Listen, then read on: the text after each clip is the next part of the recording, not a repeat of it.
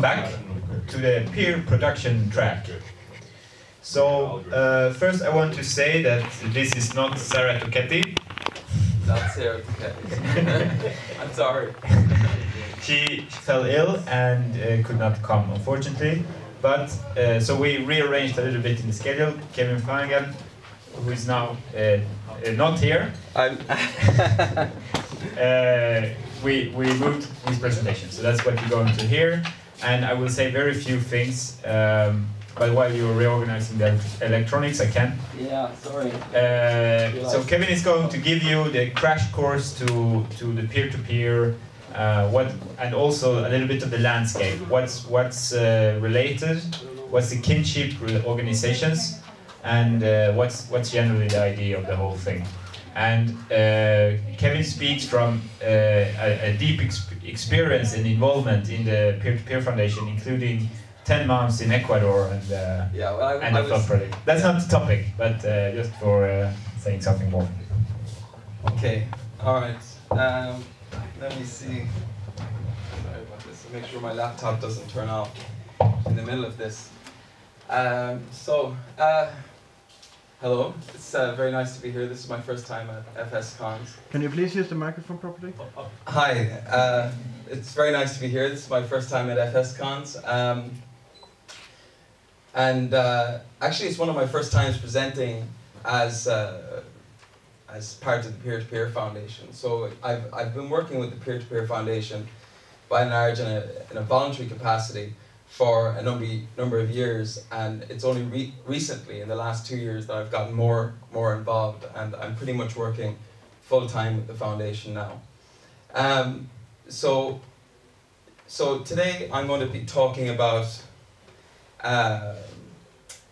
cooperation in the commons. This year I spent 4 months in Ecuador working on as a volunteer with the Flock Society project. So the Flock Society project was it's Free Libra Open Knowledge Society project, and the idea was it was a research project to explore how you would make a transition to a commons-based society, or a society where social knowledge, the idea of social knowledge, becomes the core around which society is organized. So this was a very ambitious project that took place in Ecuador earlier this year. George de Fermos, who will be speaking later, he was one of the researchers on the project that I worked with, and so this idea of cooperation in the commons, for me, this interest has grown out of this project, out of my work in Ecuador. I worked quite closely with another one of the researchers, John Rostakis, and he's a sort of cooperatives expert.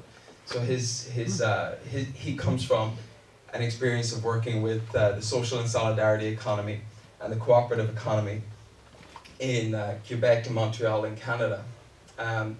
So this kind of got me interested in thinking about what are co-ops? What are co-ops about? I didn't this time last year. I didn't really know a lot about co-ops, and I've learned a bit. I'm far from an expert, but what I'd like to share with you today is this. In my experience, how there's a lot in common between the movements for digital commons, knowledge commons, and the co-op movement. And so to make an argument for and explore the possibilities for sort of a mutually supportive alliance of these social movements. Okay, so I'm a little bit nervous. I'm not used to speaking like this. So my presentation is text heavy. It's basically for me to read. So we'll make a start on it. Okay, so to give you an introduction to what does the Peer-to-Peer Foundation do? Well, very simply, we research and promote peer-to-peer practices.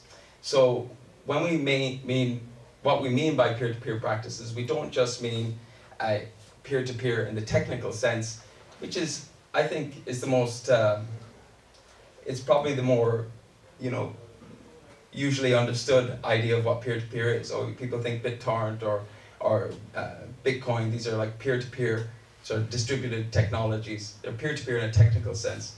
But when we talk about peer-to-peer, we mean it in sort of a broader sense, like as a dynamic of human relations. So we look at peer production, peer governance, and peer property.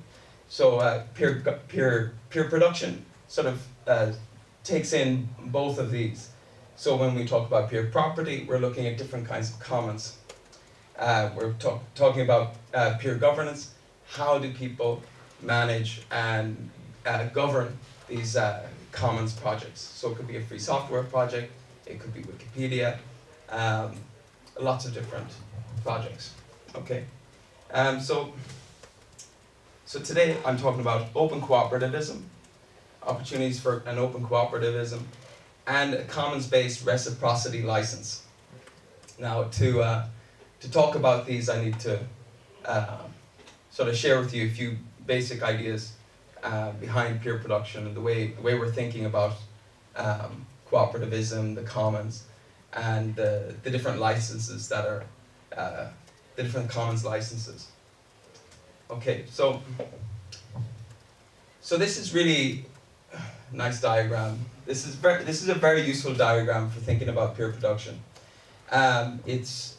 We have basically 4 quadrants, and from right to left we have from the capital, and on the left we have the commons. So the interests of capital, the interests of the commons and the commoners.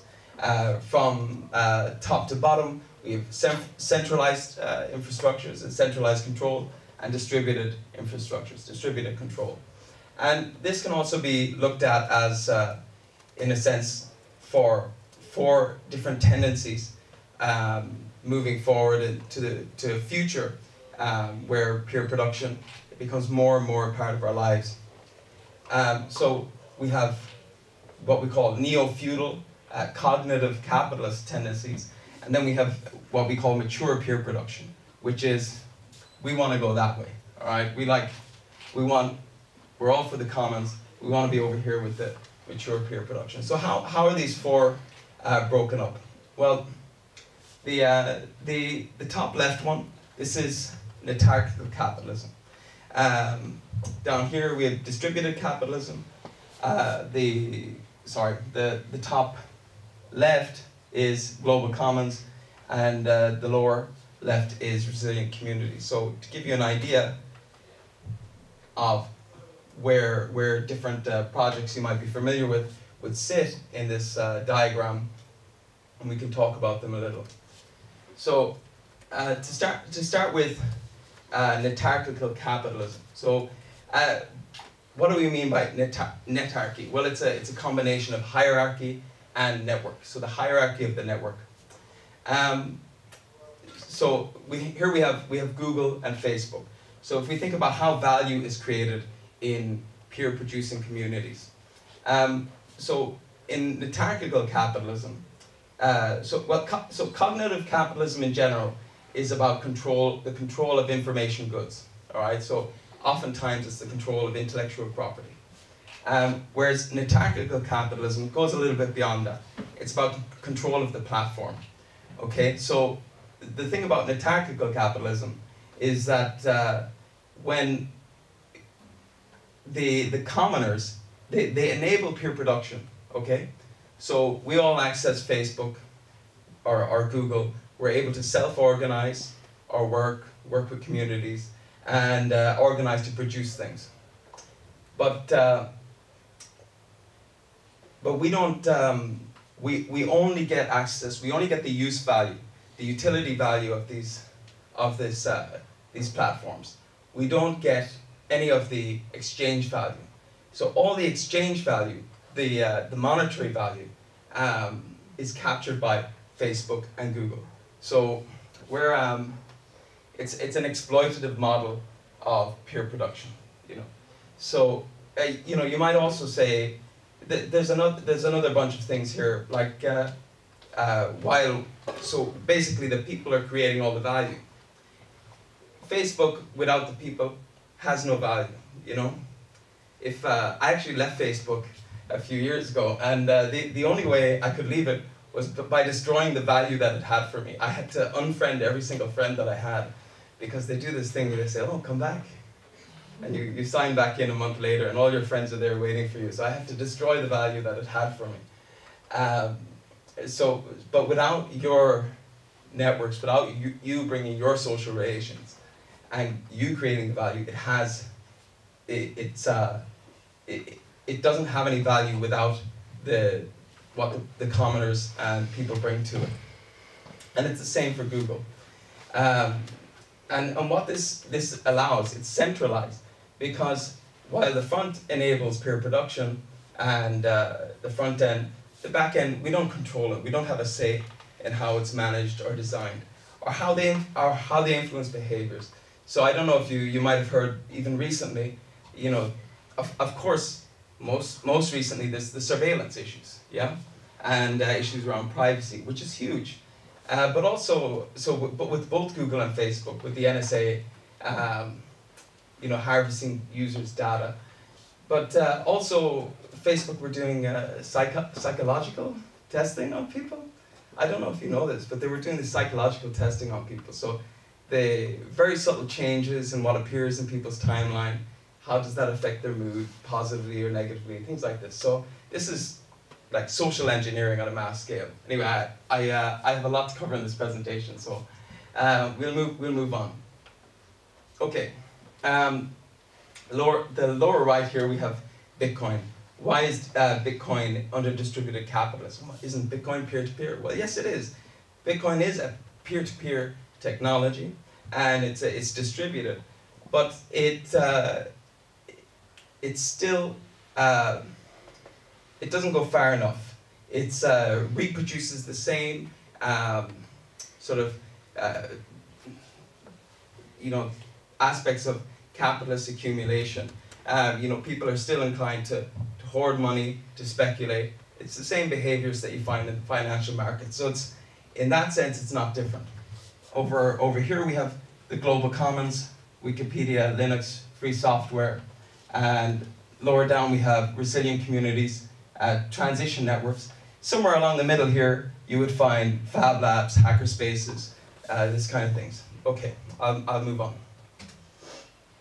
Okay, so part of the success of free software, I think I need to breathe, like I'm racing here.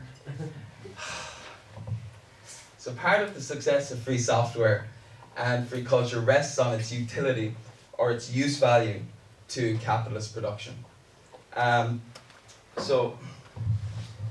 These are just a few little points to think about. Okay, so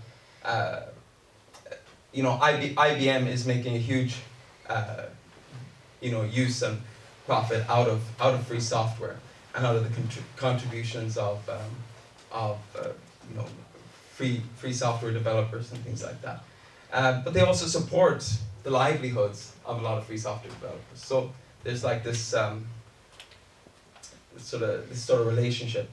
Peer production is hyper-productive, and it is in this sense that it has the capacity to outcompete traditional IP-oriented models of capitalist production. So this is one of the appeals of peer production to private capitalist enterprise is that, for example, if I'm Microsoft, I have a budget of X to develop a feature, and I can only hire, you know, 5 developers to work for the next 3 months on it, and I'm limited by that. But if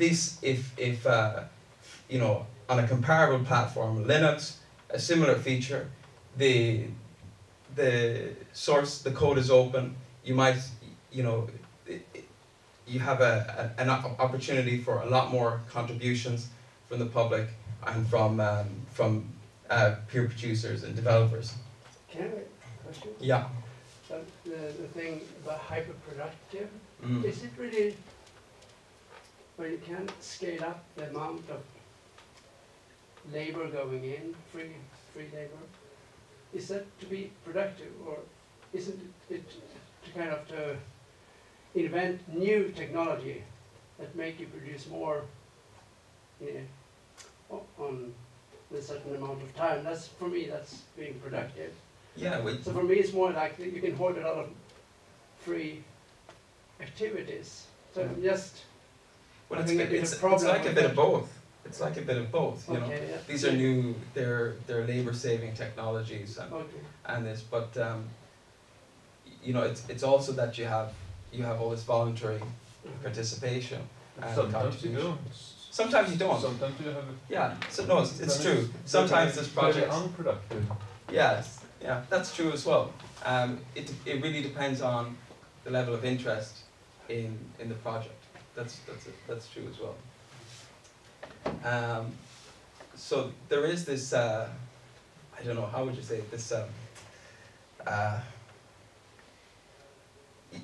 I'm lost for the word now, but you know, this relationship between the development of free and open source software and you know, capitalist enterprise, in that you know, when the capitalist enterprise is interested in the development of the software, well there's going to be money there to help develop it as well. So they're contributing to the commons in a sense. But of course it's on their terms. So this brings us to today. The commons and the commoners are dependent on multinational corporations for their social reproduction.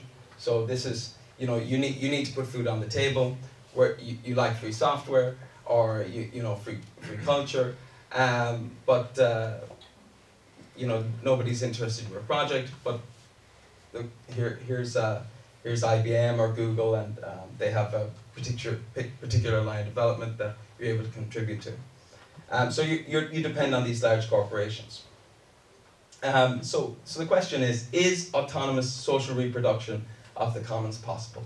Are we able to produce solely for the commons and actually have livelihoods for ourselves, so that we can work full time on the projects that we really want to work on, rather than our being directed to, you know, work on things that are sort of defined by the big multinationals, that kind of thing.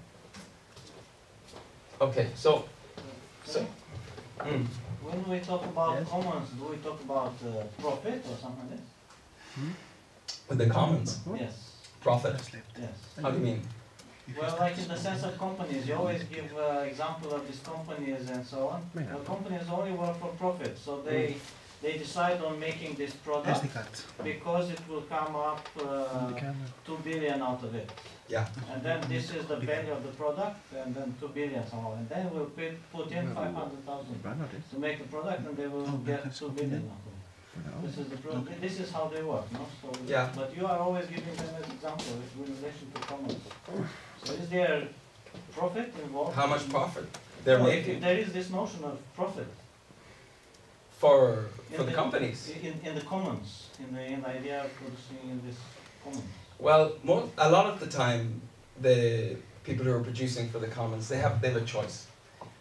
You know, if the project is open, ideally, you know, you're able to contribute to it on a voluntary basis. But all that assumes that you're able to support your own livelihood in some other way. So, you know, oftentimes people will work on a few different projects. Profit also in the sense of you see this product, and then you see that once you make this product in a peer-to-peer fashion, the product will give profit to the society, to the common society. So in this way somehow, because when you are saying that peer production is not hyper-productive. Well, it is, yeah, I'm saying it is hyper-productive. Yeah, so I would say it is hyper-productive when you take it the same. So you take this product that Microsoft is interested in, that will make 2 billion, and you will see how Microsoft develops it, and the same product, which will give the same profit, society-wise, so on, do it in a peer-to-peer fashion.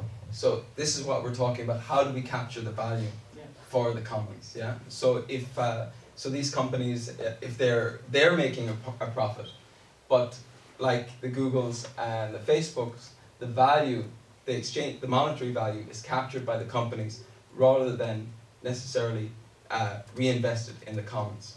So this is a problem, and this is what I want to try and address with some of these later on. But I have to move quickly through this. So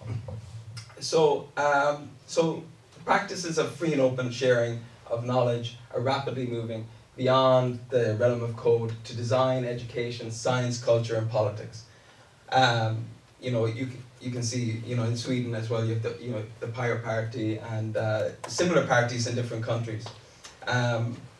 We have open access in education. There's so many different projects. It's really quite inspiring. So to extend the practices of commoning and the values of commoners, those of reciprocity, of openness and cooperation, how do we do this? Well, we must find some sort of solidarity in social movements that share those values. And what I want to propose is that we look at today the social economy, the solidarity economy, and the cooperative movement. So people who are, you know, currently very engaged with discourse around commons, certainly people who are interested in peer-to-peer, open knowledge, and digital commons. Also, we have in the environmental commons, people talk about, you know, natural resources. There's a strong discourse influenced by the work of Elinor Ostrom, who is not a Nobel Prize winner. Thank you.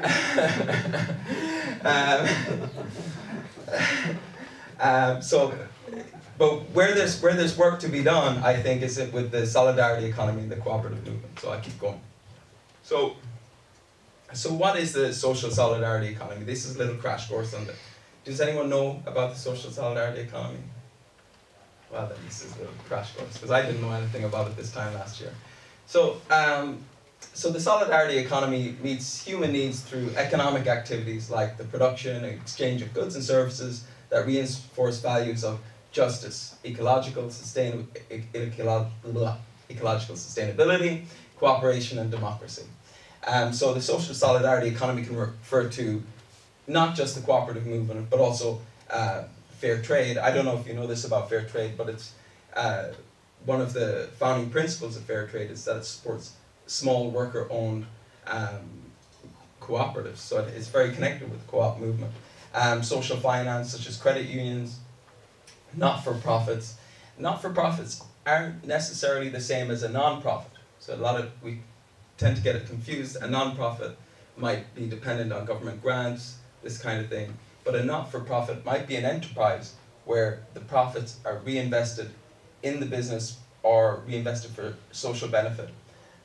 So social centers, free software. Free software could also come under the sort of banner of the social solidarity economy. One of the sort of advocates of social solidarity economy has, you know, he's had discussions with Richard Stallman and this kind of thing. So to look back, I think it's interesting that Max Degas was talking about the Luddites, because the cooperative movement is it's a long-running movement, and if we look at some of the core values of the cooperative, the 7 cooperative principles are sort of the guiding values of the cooperative movement, and they're over 150 years old now at this stage. So, and you can see very quickly that there's a lot in common with people who are working, the values people who are working for, you know, in the free and open source software movement and for the digital commons. So, number 1, voluntary and open membership. This is a core feature of peer production, that people are able to, voluntarily get involved in a project on their own terms. The membership is open. Democratic member control, what does that mean? So, unlike in a conventional shareholder enterprise, where you have 1 share, 1 vote. So if you have more money, you can own more shares, you own more influence in the enterprise. In a cooperative, you have 1 member, 1 vote. So even though 1 member might own 10 or 20 shares, because they want to support the co-op, they still only have 1 vote, which means that in terms of income equality, you might have, you know, members that have less income or more, but everybody has the same say. It's in decision making within the co-op. So that could be in multiple different ways. That could be in, you know, electing the management, electing somebody to the board of directors, likewise. And likewise, you can recall them. There's a huge number of different models. Member economic participation. This is deciding on how the money is dealt with, what happens with the surplus when they make an income, and these kinds of things. Autonomy and independence. The reason this is important is because if a co-op is working with the government, they need to ensure that they still retain their democratic member control, that these values are what's most important. You don't just give up your democratic say in how the co-op and how the enterprise is managed just because you're working with the government and they favor a different model. Education, training and information. That's, these are, training of staff, letting people, I think, having people involved in learning about cooperative values and cooperative culture. Cooperation among cooperatives. Concern for communities. So this is quite an important one that we'll come back to later. So these are ideals. They're over 150 years old. They emerged during the Industrial Revolution, and how different co-ops interpret this can vary quite a lot. Another interesting thing that I've come across is that there's such thing as, just to mention it quickly, I have it here, there's such thing as an asset block. So like in a free software, the license ensures that the code or the creative works remains in the commons. Likewise, there are mechanisms, legal mechanisms for co-ops to create an asset block. So even if the members all decide that they don't want to work in a co-op anymore, the property that belongs to the co-op would have to be donated and returned to or passed on to another cooperative enterprise or another social benefit organization or a charity or something like that.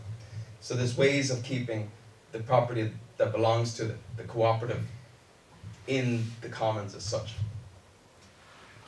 So when people think about co-ops, they often think about agricultural co-ops, and this really is the largest sector in the cooperative economy. But there are a lot of other examples, and some very successful ones, of health and social care co-ops in Italy, Japan, and Canada, Quebec, Montreal. There's industrial cooperatives. There's Mondragon in the Basque Country, and they have a whole range of different things. They make washing machines, they make bicycles, they make all kinds of things. And some of you might have been aware of sort of occupied factories in Argentina, where they were making sort of, tiles and different things. Financial cooperatives, credit unions, insurance. Rabobank is one of the biggest banks in the world. It's actually has a cooperative background, though how closely it is, working with the cooperative principles is debatable. There's also smaller enterprises, cooperative shops, bars, and breweries. So just up until I didn't like I said last year, I didn't really know a lot about co-ops, and I would have thought they were a sort of insignificant part of the economy, and that they didn't have a lot of influence. But a bit of research shows that actually it's quite significant.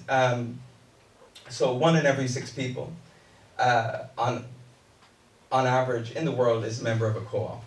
2.6 million co-ops in the world, excluding China. So China would have a lot of state co-ops. In a lot of countries there's state-run co-ops, and that comes with its own problems as well. So there's 1 billion memberships. Now 1 billion memberships isn't the same as 1 billion people involved. It's, so you can have, for example, in France, you can have, the average I think is 2.5 memberships per person, something like that. And it can vary from country to country. So,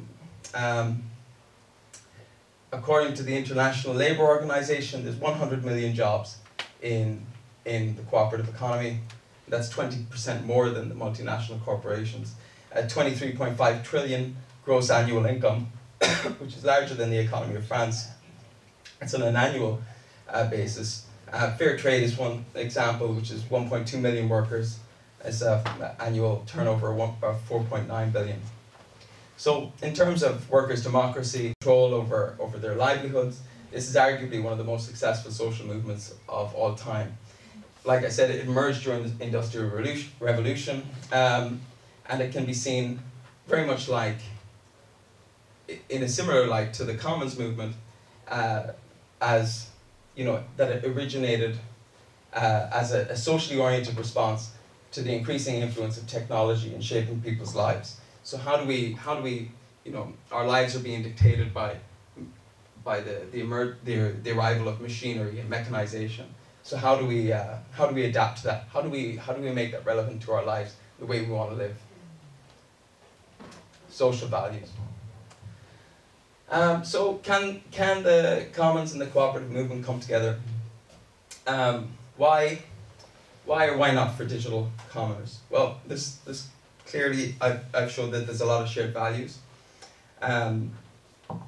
Cooperatives can be an alternative to the startup culture. So one of the big challenges for people working with in the world of software and in open knowledge is how do you finance your projects? You know, we all have alternatives like crowdfunding. Crowdfunding can be problematic as well. I don't know if any of you remember things. There's things like Oculus Rift. Do any of you know Oculus Rift? And so people do this. You know, everybody gets excited. Oh, I love this product, and everyone pays in their money. And then a year later or whatever, they sell the company to Facebook. And where are the original investors left in that situation? Well, if you were to create a cooperative or find a mechanism for doing crowdfunding for a co-op, you could keep what you could do is you could create a membership mechanism so that when your funders, they get a little code that says, okay, you're now a member. So whatever we do in the future with this product, we're gonna consult you in how it develops and stuff like that. So they're kind of like financial investors. So you don't have to give up your IP. Another problem with this sort of angel investors is that they're like, okay, we'll give you loads of money, but we control your IP. And that's a big no-no for people working in free software. So a few other kind of points. This is sort of in general, so it's not specific to tech cooperatives as such, but in general, co-ops have a lower failure rate than traditional companies and small businesses. This is, so after the first year, only 10% of co-ops fail, as opposed to 60 to 80% of private enterprise. After 5 years, 90% are still operational versus 3 to 5%. This is from like the International Labour Organization. So, but I think it's an interesting statistic. I'd like to look into it a bit more, but there are reasons for this. Mostly it's because the co-ops have a social orientation. Their support, both financially, comes from the workers that are involved, but also from the community that they're providing a service to. Yeah. And another question about what's the difference, do you think, between having a cooperative that maybe is crowdfunded, if you compare it with a non-profit organization as Wikimedia Foundation? You could use that as well for reproduction. Yeah, you can use a non-profit organization as well for peer production, of course. Is there any advantages? Yes. Well, you can participate in the market as a cooperative in the same way that companies. So it has the same advantages and disadvantages. You can say that an NGO has a certain business models available to them, and others are only available to like proper market actors like companies and cooperatives. Well, it depends. It depends on the legal domain. So it can differ. What a non-profit can do in Sweden, what a non-profit can do in Ireland might be very different. It depends on the interpretation of what a non-profit is in the law. And the same applies for co-ops. So, for example, there are legal, there are legal issues for co-ops in Ireland which place limitations on what co-ops can do, raising finance, for example, which don't exist in the UK. So it depends on the legal domain, which does add a layer of sort of complexity, something to explore. I mean the advantage of co-ops is that the people who are, it depends on the level of control, right? So that the people who are involved in the production of the, let's say be cultural good or software have a voting right. So I mean, so this, I'll move on to a few different things in a minute. Yeah, then you can see that the level of what do you say about control is better in the cooperatives than in the non-profit foundation. You can actually have a co-op that is non-profit, okay. and you can have a non-profit that's structured like a private enterprise where they just have a board. You know, maybe they're a voluntary board, but they employ people on a contract basis, and those people wouldn't have a say. You know, so you can. There's a lot of options. So can the commons and the cooperative movement come together? This is sort of for cooperatives. Well, the big thing I think for this sort of solidarity economy is that they would be empowered to leverage this sort of the capacities of peer production to compete more effectively against capitalist enterprise. The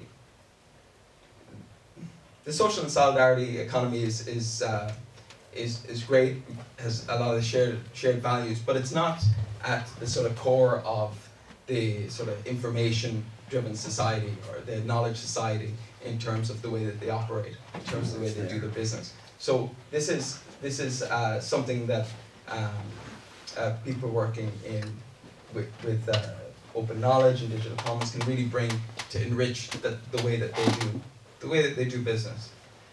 So this in turn supports the further expansion of social solidarity economy, enhancing its capacity to provide secure, non-exploitative livelihoods for those involved. So the people involved, they have a say in the business and likewise. The other thing is that cooperatives tend to be more environmentally responsive because they're based in their local community. They're not going to be, they're not going to be externalizing the waste into the local river because their families are going to give out to them, and it's not like they're going to get fired by their boss because they actually can do something about it. They can have a say in it. So, all right. So some of the challenges for the cooperative economy. How am I doing on time? You have 5 more minutes. Okay, I'll have to be fast. Right. Okay. The challenges in the cooperative economy. So cooperatives don't necessarily equal social and solidarity economy. So like I showed the principles earlier, the interpretation of these principles varies depending on the co-op.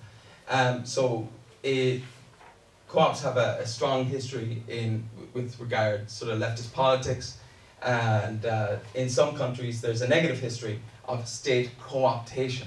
For example, the state comes along and says, well, we like the co-op idea, and we're going to create loads of co-ops, everyone's going to work in co-ops. But they're not necessarily, the cooperative culture isn't coming from below, it's top down and it's state controlled. Like for example in Greece or in Venezuela, where the government created loads of co-ops, but they were a disaster because the cooperative culture wasn't there, and also the government tried to keep control of everything. So there's issues of scale. This happens with software projects as well. So how do you scale? What happens when you scale? Do you change? How do you manage your projects?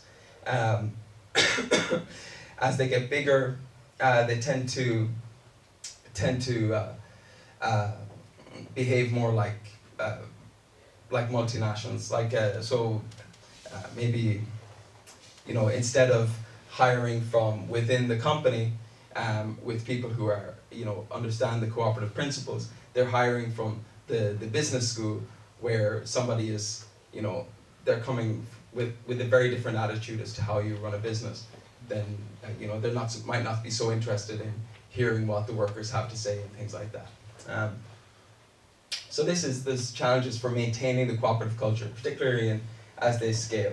Labor inequality. So some co-ops have been have been known to, so they'll have a big company, it's all going well for the members, they're able to expand, they have finance, they expand to another country. But instead of starting co-ops in the other country, they start a private enterprise, and then you have so where the profit is collected for the member workers in the first country, and then you have this people going on strike and things like this. So that's not good. They should, if the co-ops are going to start new co-ops, they should start new enterprise. They should start a new co-op. So protective IP-based business models. This is sort of what you might expect from a lot of sort of traditional businesses. So they would be skeptical about, oh, I don't know about working with free knowledge and things like that. How are we going to make money? Also, the influence of neoliberalism. This is, issues of scale. People coming in from business schools and that kind of thing. I keep going. No, we only have 5 minutes. So one of the big things that open co-ops would first and foremost need is to extend the 7th co-op principle, concern for the community, to support the creation of knowledge commons. So very quickly, there's different kinds of commons. When we talk about, there's rival goods, which are scarce resources. These would be like natural resources, air, water, forestries, fish, this kind of thing. And these are managed commons. So this is quite different. How you approach this is quite different to how you approach a knowledge commons, which is what we're used to working with in the world of the digital commons. So these are non-rival goods. So I have a copy, you have a copy. The fact that I have a copy doesn't mean you don't have a copy. We can both. It's an abundant resource, and the typical mode of operation is open access. We can share it with everyone. Everyone has access to it. Whereas with a managed commons, you can't just open it up to everybody because it's limited. So you have to manage that access somehow. Cooperatives, in a way, require a kind of hybrid management process. So where you have a limited material resources, but you want to enable peer production. Well, open co-ops, you want to enable peer production. So how do you make sure that it's representative of both people who are volunteering or contributing in and that they might want to get more involved. They might want to get a paid job or whatever. How do you manage all these things? So there are things called multi-stakeholder co-ops, which try to be representative of the different interests, not just the workers and stuff like that. I don't have 5 minutes. So other possibilities. So one of the things we're working on at the Peer-to-Peer Foundation at the moment is it's called the Commons Reciprocity License. And this originated from what's called the PPL, the Peer Production License, which was an idea from Dimitri Kleiner. And this is a really interesting essay. It's a critique basically of the GPL and free software and Creative Commons licenses. So the peer production license, the initial idea was that the main argument for this is to create capital for the commons. So we were talking earlier about the social reproduction of the commons. Well, how do we create income streams for the people who are contributing to the commons, right? So the idea was, with the peer production licenses, that okay, we have a license that, like the GPL or like the Creative Commons license, it's an open commons for people who are contributing in a non-profit way, and it's free and open in that sense. But it's open access. But when it comes to for-profit interests, it would be limited to the cooperative movement. In particular, the PPL was limited to worker cooperatives, which is really quite just a limited sector. So whether this is appropriate for software is debatable. Whether it would have an appeal is another question. So the commons-based reciprocity license is what the Peer-to-Peer Foundation is working on at the moment, And the idea behind this is to expand the expand on the original idea of the peer production license, but including a broader appeal to a broader appeal to like the social solidarity economy and these kind of things. Anyway, this is a kind of a controversial discussion about licenses, and maybe we can continue it on a one-to-one basis afterwards. Is there anything else to say? Well, there's a few links there about open co-ops. So examples of open co-ops tools. Lumio is an excellent one. Hybrid management models, different ways of managing your projects. So anyway, thank you very much, and I look forward to talking to you afterwards.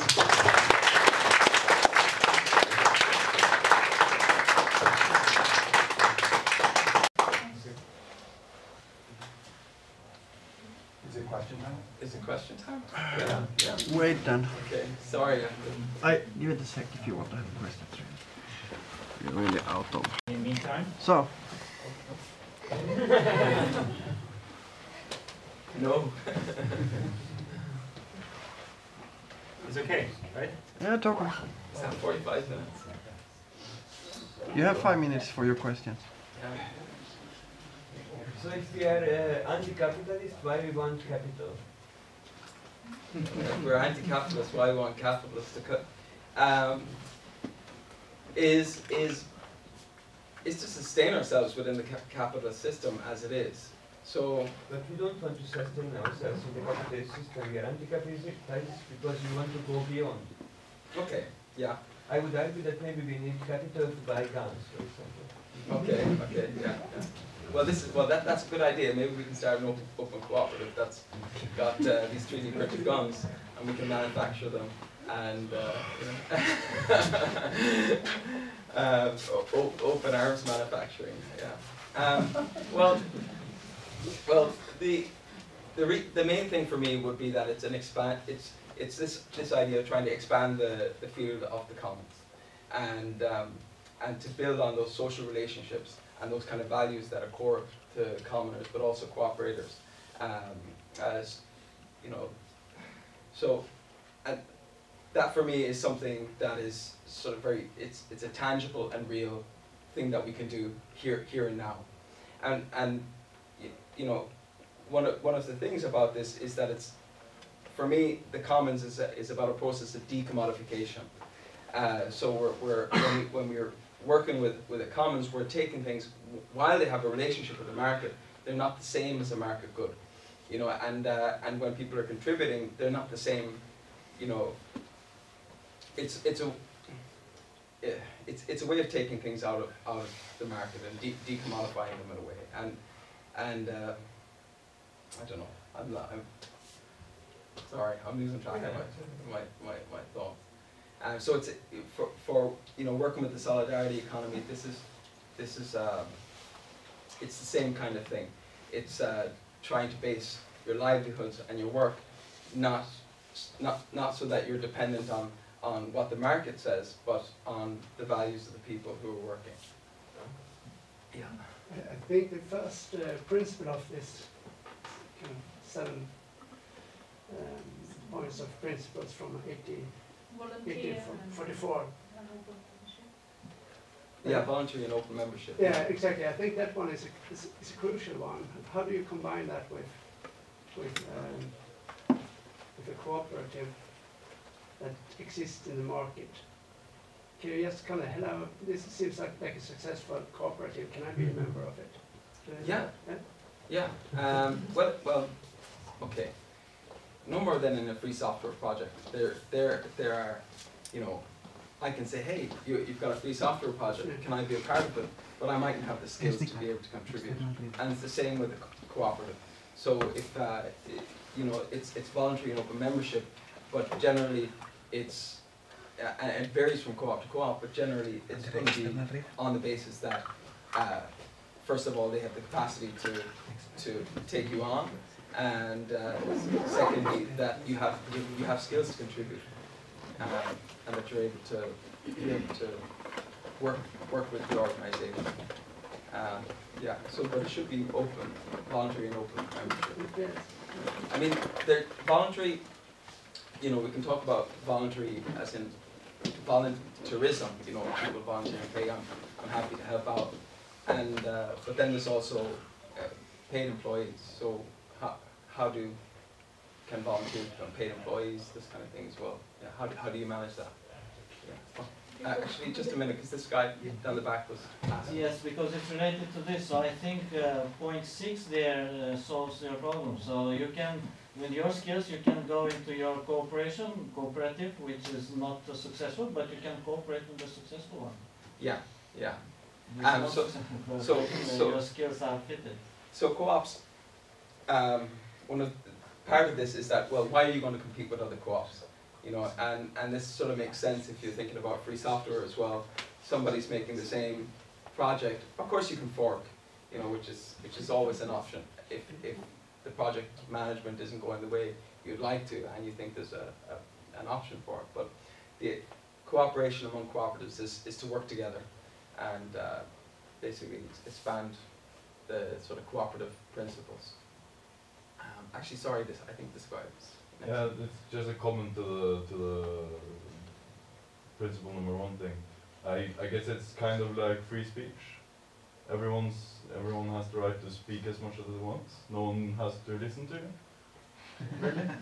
So, and that's how free software also works. I mean, you're free to make all the changes you want, but no one has to use them or merge them in. But should you So- be in a cooperative and nobody cares about you? It's kind of strange.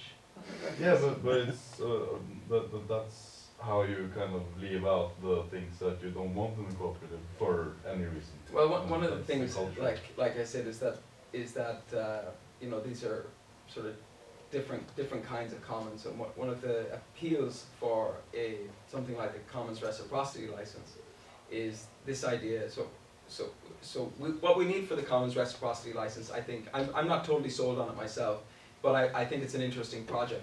But what we really need is use cases. It might not be so appropriate or, you know, useful in the field of free software, but in terms of cultural works, which aren't, they're a little bit, it's a different kind of product. There's, you know, it might work, it might be useful. Also with things like open hardware, where the costs of production you have are higher. You're not just paying for the sort of labor costs of the workers, but you're also paying for the infrastructure, for the building, for the machines, the materials, all this kind of thing. So we need to look at the use cases for these kinds of licenses. But I don't know. I'm getting distracted. We were talking about the voluntary and open membership. You know, the thing about co-ops is there's a new approach, which is a multi-stakeholder model approach. So you can have different classes of members. So you might have volunteer members who just take part on, you know, 1 hour or 2 hours a week in their own time. It's not they don't have big responsibilities. Then you could have another class of members who are more active, another class of members that might be, you know, part-time income or full-time, depending on their level of involvement. You know, so it's to try and strike a balance between, and you know, if you were to do this with thinking about, you know, digital commons, you need to have a clear mechanism, I think, for people who want to. If you want to be a volunteer, you can be a volunteer, but that you can also, you know, get more involved. You know, if you want to. This is why it's interesting to these models. Oh, it's not. Okay. Other questions. Okay, you're next. As I understand this, I mean, in the long-term perspective, there's also kind of a historical perspective behind this, of like how is social change happening. And I know, I mean, from the peer-to-peer foundation, I know Michel Bauwens have been comparing, for example, how capitalism emerged out of feudalism, not by creating something completely capitalist, but by sort of more and more taking over from feudalism, because it was more productive or something. But it still used feudalism in creating capitalism. So could you tell a bit about how this the peer foundation perspective on this is. Well, this goes back to Maxigas's point about, you know, Yeah. well, do you want to work within? Yeah. We don't want to work within the capitalist system, and so actually, an interesting example is the cooperative CIC, the cooperative integral de Catalan. Maxigas, you're involved there with the California. Yeah, I work in one of their projects. And they're a kind of federated, you could say like a federated open co-op. There's there's the main CIC co-op, which enables an ecosystem of different cooperatives to sort of make it easy for people to self-organize and create businesses. And it's quite successful. I think they have 2,000 members now. So in 3 or 4 years. In 4 years. In 3 or 4 years, and one of the main principles is actually to have this autonomy from the capitalist system, from the state, autonomy from the dependence on the state and on the market, so that those people involved, the community, the workers, are able to self-sustain themselves. So there's people who are doing hardware, software, people who are fixing cars, there's people who are producing food, there's people who are doing healthcare. And once you bring all these different goods and services together, you're able to cut out, you cut out the state with the CIC, and you're able to find other mechanisms for exchange. So between each other, like there's alternative currencies and things like that. Yeah. So the idea is kind of to have, like, on the one hand, relations between cooperatives or similar, and one hand relations to like the market, reduce more and more expand the field of the commons essentially. Yeah, so that you reduce the dependency on market dynamics to sustain your livelihood. Yeah. Okay, there's one more. Okay, one more, because you had your hand up for a while, Lucy. Now you had quite a few numbers, and I was just wondering where they came from. The numbers there, those numbers are from these ones? Yeah, especially well, they're useful, but I know, statistics. I have to include some statistics. Anyway, yeah. So these are from two sources. Now, one is the United Nations global census on cooperative economy, which has just come out, and this one. So most of these are from that census, but this one is from the International Labour Organization's report on the cooperative economy. So there's a few different organizations who are doing research on the influence of cooperatives on a global scale. So I can write that down for you if you want afterwards. Okay, I think we have to finish up. Yeah, I want to say two things. Yeah. Thank you. Okay. Thank you.